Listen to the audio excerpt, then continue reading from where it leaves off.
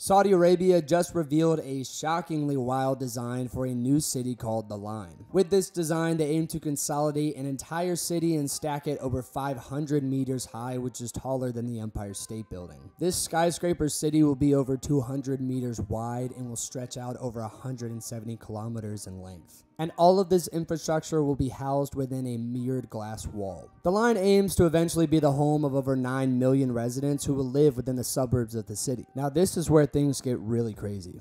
Each suburb is a segment along the line that is organized in 3 dimensions. Because of this third dimension depth, everything that you need in your daily life, whether it's your school, your work, or your home, are all within the line's 5-minute walk neighborhoods. And if residents need to travel from one end of the city to the other for any reason, they can do so in as little as 20 minutes using the line's high-speed rail system, which completely eliminates the need for cars. And due to the lack of cars and their sustainable design, the line will have 0 carbon emissions and their energy resources will be 100% renewable. This will make the Line one of the most environmentally friendly cities that we have seen in a long time. In an effort to make the Line as accessible as possible, it's been strategically placed so that the city can be accessed by 40% of the world in as little as a 6-hour flight. It also sits in between the ocean and the mountains, giving residents easy access to beautiful nature. This project currently has no release date, but it is a part of Saudi Arabia's Vision 2030 program.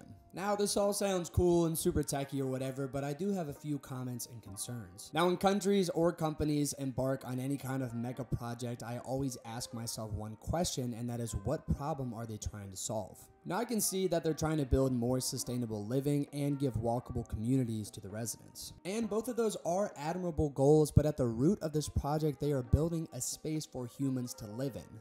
And I keep wondering, are there even 9 million people who want to live in a city like this? I mean, they would all have to collectively agree to move to some city in the middle of the world and start a brand new life all at the same time. And this doesn't just mean moving and setting up a new home, it also means moving entire businesses and industries, because the city is going to need some sort of infrastructure. They will need healthcare, they will need businesses, products, services, etc. And I believe that this is the problem that will stop the Line from ever becoming a reality. Because communities are built out over time, and there's no way that Saudi Arabia will be able to account for all of the wants and needs of their residents before they even move into the new city. And along with these economical and societal issues, is nobody going to talk about the potential health risks? I mean, are we just going to act like we didn't just go through a pandemic that wiped out millions of people? If a virus like COVID-19 made its way into the Line, there would be no way to contain it or eradicate it. All of the poor souls who moved to this city would be wiped out, and Saudi Arabia would be left with a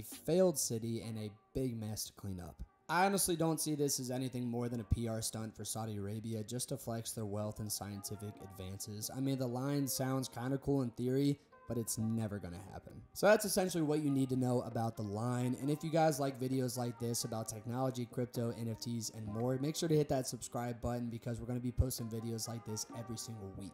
And with that being said, guys, I'm Brody from Entre, the Web3 Professional Network, and I'll catch you guys in the next video.